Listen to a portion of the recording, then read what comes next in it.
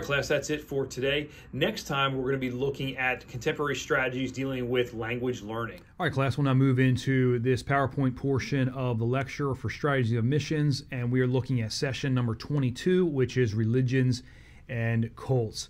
And to start off with the introductory material, like we usually do, I did want to point out that this PowerPoint is a brief look at the major world religions. It's a brief look at cults, and in regards to a strategy for handling world religions and cults with a missional mindset, we're going to be looking at another website called carm.org, and we'll look at that at the end of this PowerPoint, because what I want to do is give you just a basic overview of religions and cults. And so that's why at the bottom of the slide it says this PowerPoint is not. Okay, so it is not a detailed and comprehensive look at the different world religions and cults, history, and beliefs.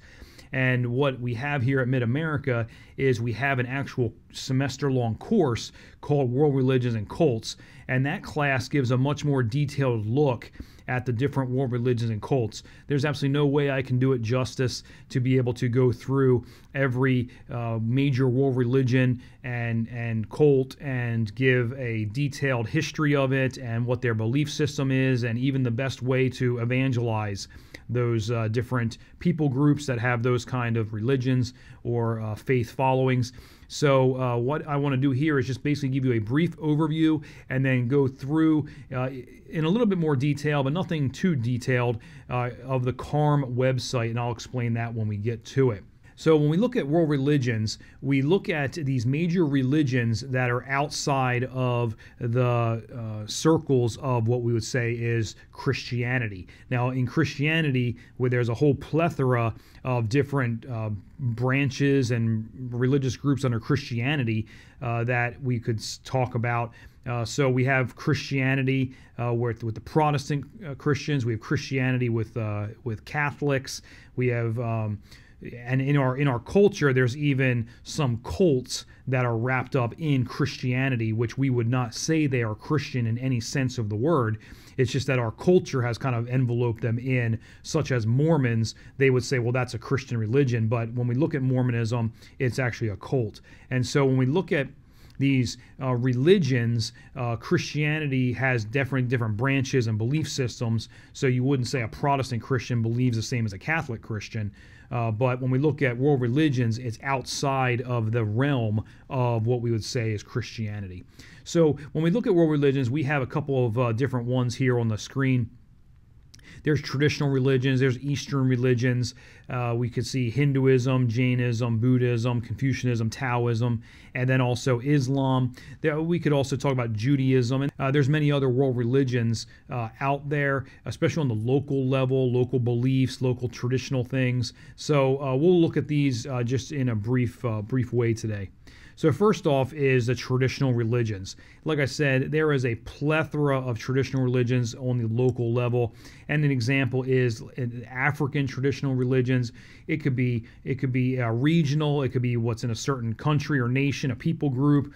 They have different belief systems throughout those different areas, and it's just way too much to even get into with this PowerPoint. However, there are common characteristics of these African traditional religions, and so we can look at that and kind of go through that real quick. Number one, there is a general cosmology. There's a general belief system that we can look at with these traditional religions. Again, on the local level, there might be some nuances, there might be some differences here and there, but for the most part, we have this cosmology where you begin at the bottom. There is a realm of the humans. This is where the people live. This is the people group. This is who they are. But then there's some type of intermediary that could be some sort of a priest. It could be some sort of maybe a witch doctor or some kind of a wise person. Whatever it may be, there is some sort of intermediary that can speak with those that are outside of the realm of humans.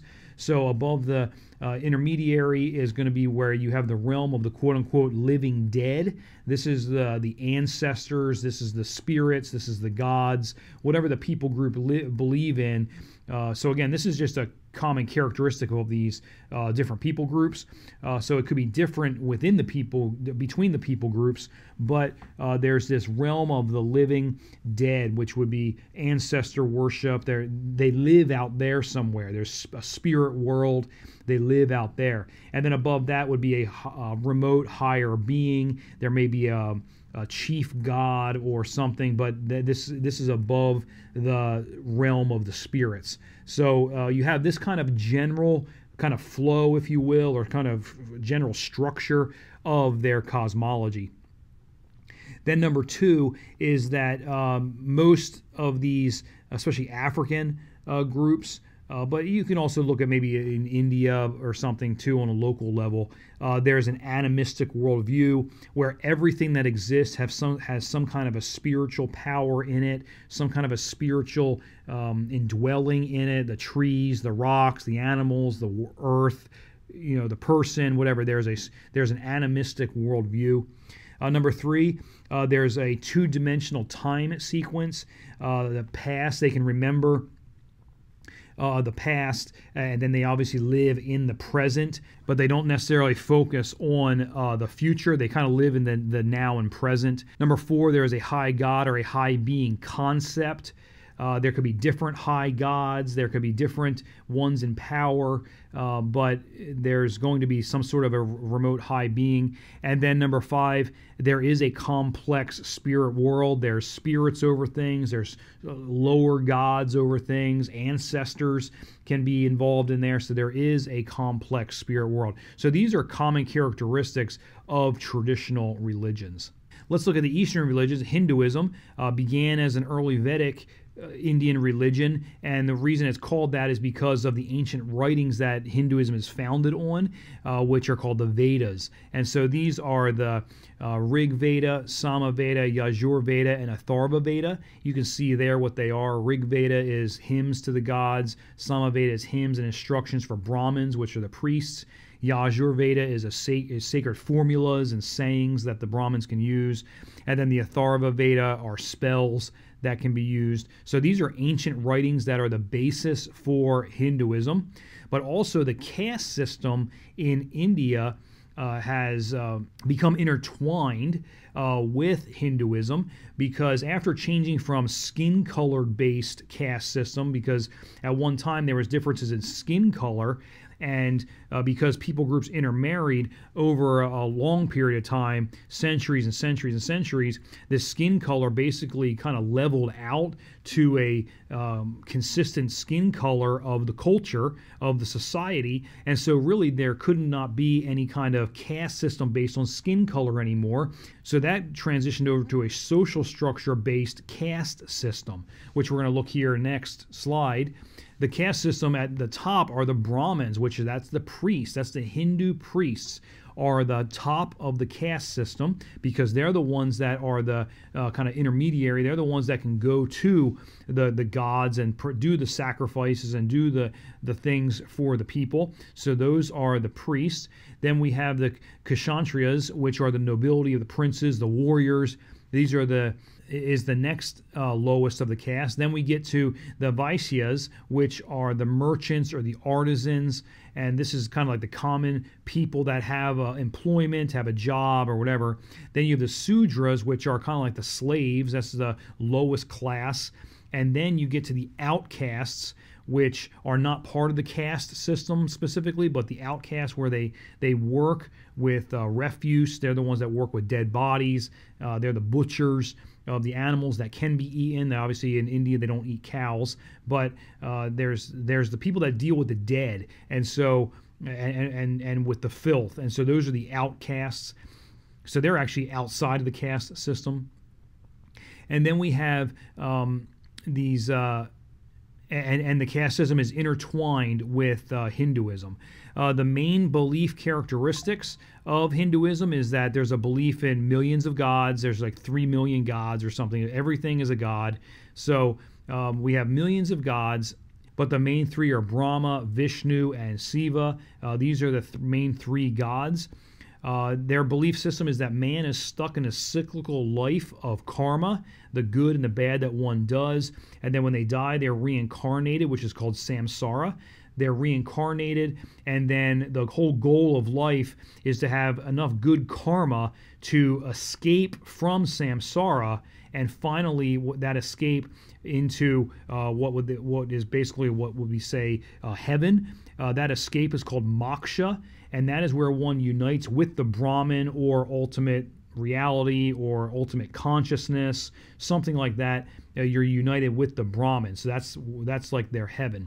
So you have this belief system of Hinduism. Next, we have the Eastern religions, is Jainism, founded by a contemporary of Buddha, which we'll talk about Buddhism next. But really what it is, it's kind of like reformed Hinduism. And the way that Jainism works is that you purge karma, especially the bad karma, through an ascetic life, living a simple and moral and ethical life. And what happens is you maintain purity of the soul by not hurting any living thing. You live such an ethical life that you don't hurt anything else, especially killing anything else. And so this is where the people, like, they don't even want to like swat at a fly because they don't want to kill or hurt any living thing. They obtain salvation by the right beliefs, the right faith, the right actions. And this salvation is in nirvana, which is a perfect peaceful consciousness floating above the heavens. And so this is Jainism.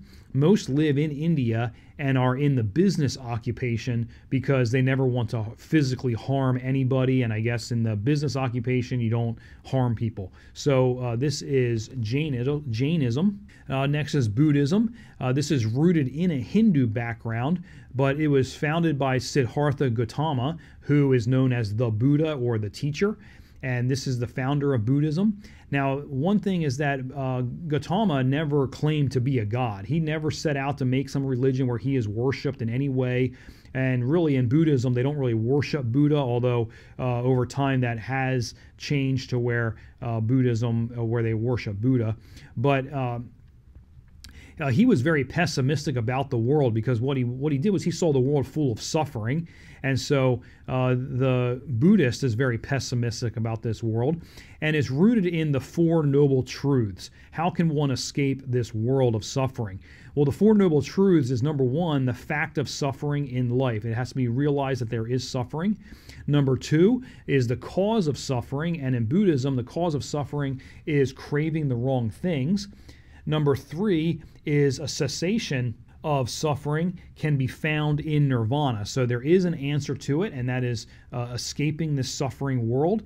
And so how does one do that? The way of cessation of suffering is by following the eightfold path of Buddhism, which we have on the next slide. The eightfold path of Buddhism is having, number one, the right views and understanding, and that comes through enlightenment, through meditation, that sort of a thing. Number two is having the right attitude. Three, the right speech. Four, the right conduct. Five, the right occupation. Six, the right efforts. Seven, the right mindfulness. And eight, the right meditation. And this is all works-based. This is all man trying to do whatever they can to achieve enlightenment, such as man having the right attitude, or you have the right conduct, so you have ethical conduct, and you have the right meditation. You're able to like empty yourself to be able to attain enlightenment. So this is the eightfold path, and this has been a really popular belief system that has permeated into American culture. You hear it all the time about people meditating and having like the right Zen and even yoga, which, by the way, I've already said this in previous lectures with other classes, but meditation to empty oneself is through some sort of a chanting, like Om or something like that. So basically what meditation is to the mind, yoga is to the body. It's getting this perfect balance with yoga poses and basically bringing harmony and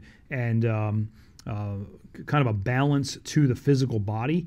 And so I always say, I firmly stand on it, that Christians should not participate in yoga. Yoga is a Buddhistic and Eastern religion-rooted practice, And to take that practice and merge that into Christianity, I believe is inappropriate. And people give pushback to that and say, well, what if it's Christian yoga where we come together in the school gym or the church gymnasium and the ladies get together and they exercise and they do these stretches and get these balanced poses and all of that. Well, you know what? There's plenty of other exercise and stretches people can do where they're not bringing yoga into the Christian mix. And so, just don't do it. What meditation is for the mind, yoga is for the body in regards to Buddhism. And nowhere does it say that we're supposed to empty ourselves. We're supposed to be filled with the Holy Spirit. So we don't meditate to empty ourselves. And so in the same hand, we don't get into certain poses of balance to have some kind of a balanced Christian life. So I would just say stay away from yoga. But anyway, that's my little soapbox. The Eightfold Path in regards to Buddhism. And we do know there's different branches of Buddhism that exist in China, India, Japan, even the United States. There's like Zen Buddhism and all that. There's different branches of it. So that's an Eastern religion, Buddhism. Next is Confucianism, founded by Confucius, most known for the many wise sayings of Confucius. Now, the thing is with Confucianism, it's more of a philosophy than a religion. It's not really a religion where there's like some main god or gods. Instead, it's more of a philosophy, a way of thinking on how to live in life to have a stable society. So he was a man that wanted that. He wanted the ideal stable society, and he said the way you can do that is through a focused life dealing with ethical actions. Live a good life, live an ethical life, and you'll be okay for your society. So it's more of a philosophy than a religion. But it's based on appropriate behavior, love for others, respecting parents, considering others before yourself, and being loyal to your superiors. And like I said, there are many wise sayings for Confucianism, and they all, when you read these sayings, and you can look that up on your own, but they almost sound kind of almost like fortune cookie kind of sayings. So there's Confucianism. Next is Taoism, founded by Lao Tzu. And the focus is the Tao, or the way is what it is. And the Tao is the cosmic energy of the universe. And through appropriate behavior, one can navigate this way. One can navigate the Tao. And so really what it is, a mixture of beliefs, mainly Buddhistic beliefs, superstition, magic, mysticism. This is it's kind of a mixture of that brought together to help somebody navigate this life as they navigate the way, so that they can become one with the cosmic energy. Next is Islam. So we've left the Eastern religions and now we go to Islam. Again, you can have an entire semester-long course just on Islam. So this is just a really quick, brief overview. Founded by Muhammad, and it's such a huge religion of the world today. There's over 900 million people in the world that follow the Islamic faith. Their sacred text is, of course, the Quran, and there's some other texts that they follow also, like the writings of Muhammad, but their main text is the Quran. Their belief system is based on the 5 pillars of Islam. Islam is a very simple faith to follow. It's very simple because really all you have to do is follow these 5 pillars. And this is the 5 pillars of Islam. Number 1 is saying the Shahada. The Shahada is kind of like what you would say is like their prayer for their type of salvation. And that is to say, I testify that there is no God but Allah, and Muhammad is the prophet of God. If somebody says that and truly believes that, then that is kind of like their salvation. But it's completely works-based religion. They have to say the Shahada. It's just something that they say.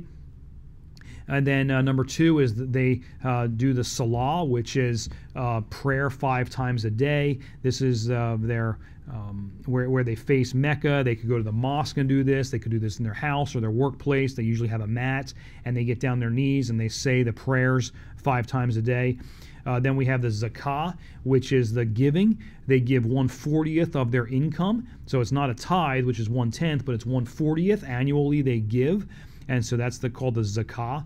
Then they also perform the Psalm, which is their fasting, and they obviously fast during Ramadan, which is their month of fasting. And there's those that don't fast during that. They're excused from it: pregnant women, children, some old people that are infirm or that they couldn't fast, and warriors or soldiers, they don't fast if they're at war. So there is some exceptions to that, but it's the Psalm, which is fasting during Ramadan. And also fasting, that doesn't mean they don't eat for a month. Basically what it is, they don't eat, and also they don't have sexual relations while the sun is up. So once the sun goes down, then they can eat or have sexual relations. So we have the Psalm. And then number 5 is the Hajj, which is a pilgrimage to Mecca that the faithful follower of Islam must do one time in their life, and that is to go and see the Kaaba stone, which is inside this gigantic box, and they can view through this little portal and see the Kaaba stone, which was supposedly the stone that Muhammad carried with him on his flight to Mecca. So we see the Hajj. So those are the 5 pillars of Islam. And then there are those that do believe, more radicalized Muslims, definitely, that believe that jihad is also part of their faith, which is their holy war. And we're definitely living in the times of today where there is radical Islamists that are doing all kinds of violent activities all around the world. So we see the 5 pillars of Islam, and if someone follows that, then they're basically a true Muslim, and that is a very simple religion to follow. Again, saying the Shahada, doing the 3 things throughout your year, praying 5 times a day, giving 1/40 of your income annually, and fasting during Ramadan, and then one time in your life doing the Hajj. So it's a very simple religion for someone to follow. Okay, so let's look at cults now. What is a cult? Well, Webster Dictionary basically says it's a religion that is unorthodox or spurious. So unorthodox religions outside the realm of orthodoxy of the general belief system of a religion. So it's unorthodox or spurious, maybe questionable. So we think of like the Hail Bop cult, where the followers that followed, I can't remember his first name, but his last name was Applegate, who said that the way they're going to go to heaven is to grab onto the tail of the Hail Bop comet, and as the comet passes Earth, they would basically grab onto the tail and fly off to heaven with this. And the way that they were going to do it was by having a mass suicide altogether, and that's exactly what happened. The followers of Hail Bop, they all killed themselves, and it took place in 1997 when they all got together and took a bunch of pills. They just a massive overdose on pills, and then chased all of that with alcohol. They got into beds and they all died. And that was, I think it was like 39 or 40 people all did this, and that was their belief system. They followed this man Applegate and said they were going to grab the comet's tail and go off to heaven. They went. Well, that's obviously a cult. There's no way that is within any kind of realm of an accepted religion. You have a lot of other cults, but then there's also cults that are bigger named, which we'll see here in a second. So what we usually do is we can follow the math formula, and this is going to be looking at cults that are offshoots of Christianity. And so they may sound very Christian, they may sound okay, and to a lost world that can be led astray, they can be led astray into a cult that does not offer salvation in Jesus Christ, but it's definitely a cult. And so when we look at these offshoots of Christianity, and we'll look here, Mormons, JWs, Jehovah's Witness, and then Christian Science, we look at this math formula: add, subtract, multiply, divide. And so what it is adding to the Scripture. So our example we'll look at is the Mormons. They add to the Scripture. They add the Book of Mormon, which is another New Testament of Jesus Christ, is what it's called. They add that to the Scripture. We have the subtract. They subtract from the deity of Christ. In Mormonology, the beliefs of Mormons, they believe that Jesus and Satan were brothers. And so what happens is they subtract from the deity of Christ. They basically say that Jesus is on the same level as a created angel, which is Satan. And they, again, just completely unorthodox belief that Jesus and Satan were brothers. They also multiply ways to heaven. The ways for heaven there is not just salvation, but they must live the good Mormon life, obedience to the Mormon church. You have to do that also to get to heaven. and then divide the body of Christ, again, to be a true follower of Elohim, which is taking the language of the Bible and giving it a different definition, because Elohim of the Mormon Church is definitely not Elohim in the Bible, because Elohim in the Mormon Church has a spiritual wife. We don't even know her name, and they live in the celestial city, and they are the ones that are populating this earth through their spirit children. And so, again, nowhere near what the Bible says who Elohim is, but you must be a follower of Elohim in the Mormon Church. And so they divide the body of Christ, saying that you must be part of the Mormon Church. So you can see there by that math formula that Mormonism is a cult. And we see on the screen there's the Mormons, obviously founded by Joseph Smith, the Jehovah's Witnesses, who was founded by Charles Taze Russell. You have Christian Science, who was founded by Mary Baker Eddy. And you can look into all these different foundings of these religions and clearly see that they're founded on spurious kind of standings. Joseph Smith getting the translation from the Golden Tablets, the Christian Science with Mary Baker Eddy. I mean, she was on the verge of death, and she had this miraculous healing, and she delved into this really, really odd theology. And so when you start looking at these things, they sound good, like the Church of Jesus Christ of Latter-day Saints, or the Mormons, or Jehovah's Witnesses. You're a witness for Jehovah God. Or Christian Science, which is it's called Church of Christ Scientist, is the Christian Science. I mean, it sounds really Christian and can lead a lot of people astray, but they're clearly all cults. Okay, so let's look here at this slide, just a note here for the missional approaches to religion and cults. There's going to be specific approaches for each one of these religious groups, and there's no possible way that I can go through these things in any great detail. So what I'm going to do is I'm going to point you to a website that can really be helpful for these activities of the missional approach or evangelizing these cults.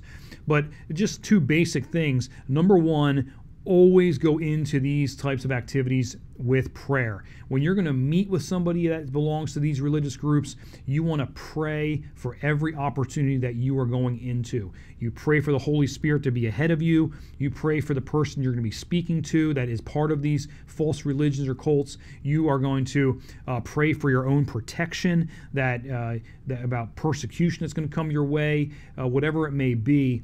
You want to blanket all of this with prayer. And then number two, you always stay rooted in the Scripture.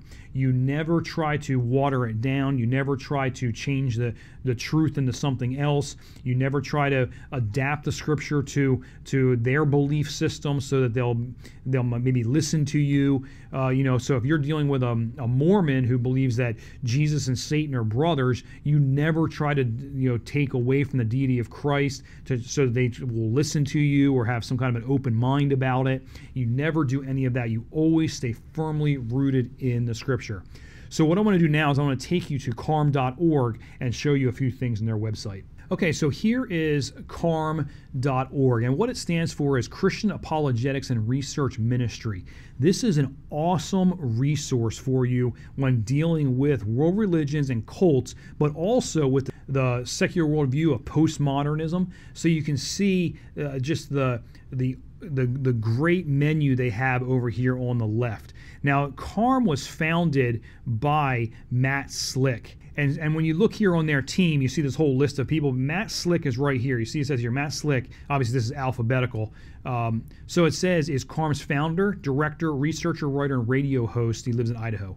So you have Matt Slick, and that is him right there. This gentleman is solid. He is a solid apologist, and I would highly encourage you to research this website. And so this is a great menu over here to the left. And so you have apologetics. You can see all kinds of things you can look at there. The Bible difficulties. Maybe there's a difficult passage to talk about. So there's Bible difficulties, Christian living, Christian theology, early church fathers, minor groups and issues. But then we get here, secular issues. So this is going to be where you have the hot topic items of our world today, dealing with abortion, atheism, COVID even, creation versus evolution, government, homosexuality, LGBTQ+, relativism, social justice. Great things here to look at. And when you look at world religions, you have these world religions. That's what I want to focus on right now. And so you see the different ones. Well, how is it that you would go and witness to one of them? So let's click on Buddhism, and it takes you to Buddhism up here and a whole list of things. How is it that you would share the gospel to the Buddhists? And so right here, the gospel for the Buddhists. And these are just different topics that you can talk about to share Christ with a Buddhist. And you can read through this if you want, but it's just some points there. And then you get to the bottom here that would be very relevant for the conversation, an end of suffering. So we know that the Buddhist is trying to escape suffering, and so here is some points there specifically for the Buddhist. But then you can also go to Hinduism, and it's like, well, how do I share Christ with the Hinduism? Well, here's this link, how to share the gospel with Hindus. And so this link here will take you to some points. Treating Hindus with respect, care for the Hindu, have a humble spirit, use stories to explain Jesus' forgiveness. Keep the personhood of God in mind. Carefully emphasize the exclusivity of Jesus. Basically, how you can only go to Christ, go to heaven through Christ. Be patient. So, just some practical steps and how you can do that there. You have under their world religions tab. There's the world religions, and then there's the cults. So you have Mormonism. Jehovah's Witness. Okay, so let's just click on Mormonism. There's videos. So all kinds of stuff that you can look at. Okay, so the purpose I brought you here to CARM website is that it's a tool that you can use. In no way is Mid-America endorsing CARM or even me. I'm just saying it's a tool out there that you can use if you want. Anything that you do, you want to check out. It's just that I've found that CARM has been pretty helpful with a lot of things. So that's my little disclaimer. But my point is that there's no possible way to go through each one of these world religions or cults and give you a detailed plan of how to share Christ with them. If you want to do that, get more of an idea with that, you would have to take a world religions and cults class here at Mid-America, or even focus in on one people group and research that and the religion that they follow and how to share Christ with them. Okay, so that's it for this PowerPoint. I'll see you in a second. All right, class, that's it for today. Next time, we'll be looking at contemporary strategies dealing with language learning. I'll see you then. Have a great day.